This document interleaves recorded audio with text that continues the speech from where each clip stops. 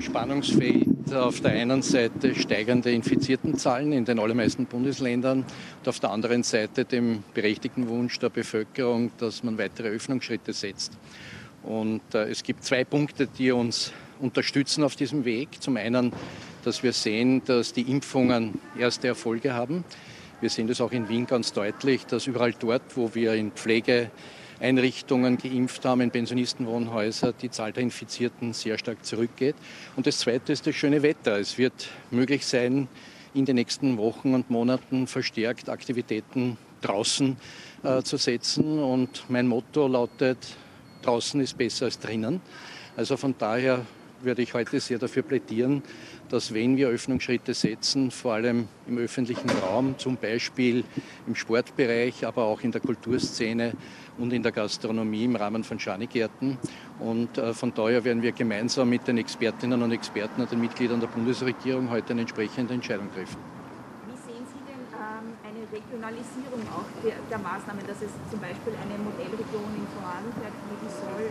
Für Wien wahrscheinlich schwierig, aber wie sehen Sie, dass man manche Dinge unterschiedlich regeln könnte? Ja, also ich möchte die Situation in anderen Bundesländern nicht bewerten. Das wissen die Landeshauptleute vor Ort immer am besten. Aber es hat sich in den letzten Monaten gezeigt, dass die einzelnen Bundesländer immer ganz unterschiedliche Entwicklungen hinter sich gebracht haben. Es haben eigentlich ziemlich alle Bundesländer schon die besten, aber auch die schlechtesten Zahlen gehabt und das innerhalb kürzester Zeit. Also von daher muss man wissen, dass wir in einem doch relativ kleinen Land sehr starke Mobilität der Bevölkerung haben und dass sich natürlich auch die Zahl der Infizierten sehr schnell auch nach oben, aber auch nach unten entwickeln kann, wenn gezielt Maßnahmen gesetzt werden. Also von daher wird es darum gehen, dass wir nach Möglichkeit österreichweite Richtlinien entwickeln, dass wir vor allem auch eine Perspektive entwickeln für die Kultureinrichtungen, die Gastronomie, die Sportverbände. Also von daher ist es heute sicher eine sehr wichtige Sitzung.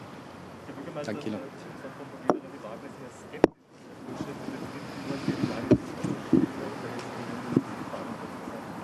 Es gibt da keine Meinungsunterschiede in der SPÖ. Es gibt ein breites Spektrum an Meinungen quer durch alle Parteien.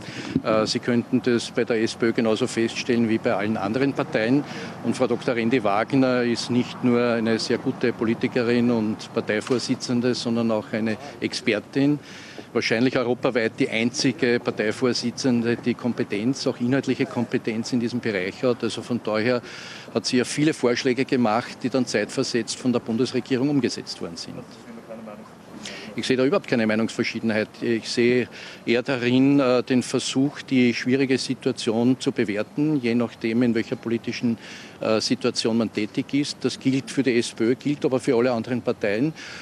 Ebenso. Und wenn Sie das Meinungsspektrum der anderen Parteien durchgehen, werden Sie sehen, dass es hier auch unterschiedliche Meinungen gibt, je nachdem, wo man regional oder auch politisch tätig ist. Ich danke Ihnen.